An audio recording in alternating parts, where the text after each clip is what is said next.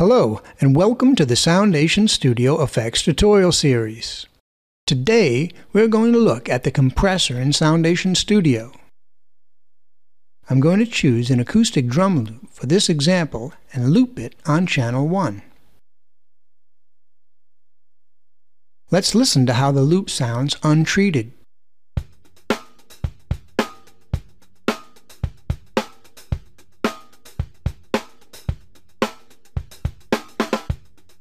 Alright, let's load up the compressor in the effects chain on track 1.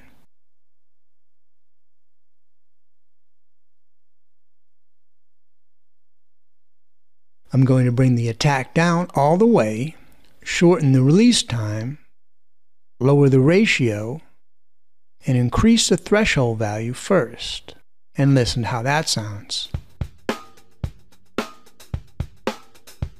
The volume of the loop is now lower due to the compressor settings, so I'm going to raise the gain to bring it up again, and adjust the settings until I think it sounds good.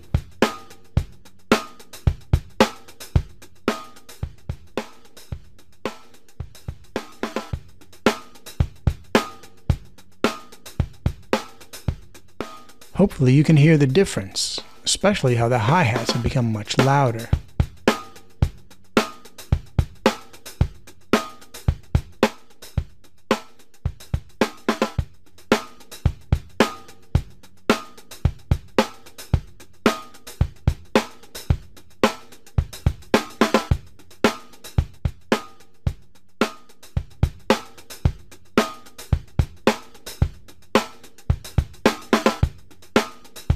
Remember that the gain knob governs the compressor's output level and sits before the channel's level slider.